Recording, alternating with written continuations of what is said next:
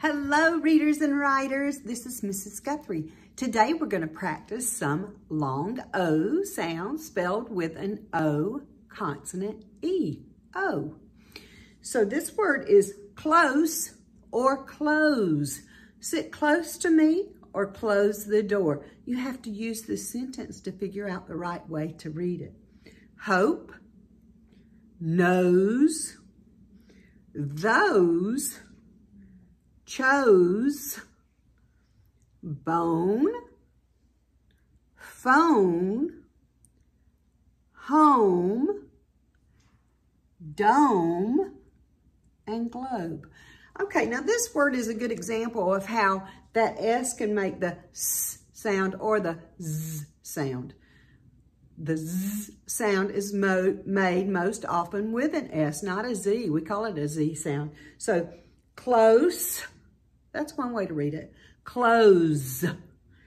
So nose, those, chose, they have that Z sound. But we have to remember that an S also makes a S sound.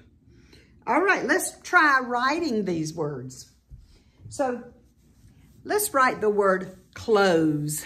Close the door. Now this is not like clothes you wear. That's a different spelling altogether. This is close the door. We hear that L blend. O consonant E. Close. Now I have to remember that it has an S there. Close the door. Hope, a little bit easier.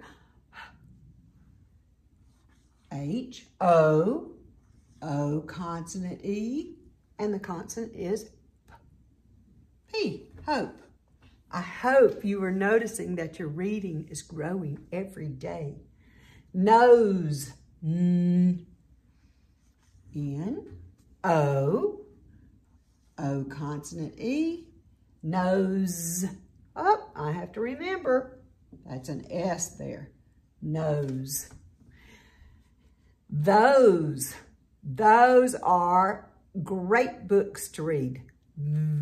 Only time you can stick your tongue out, not get in trouble.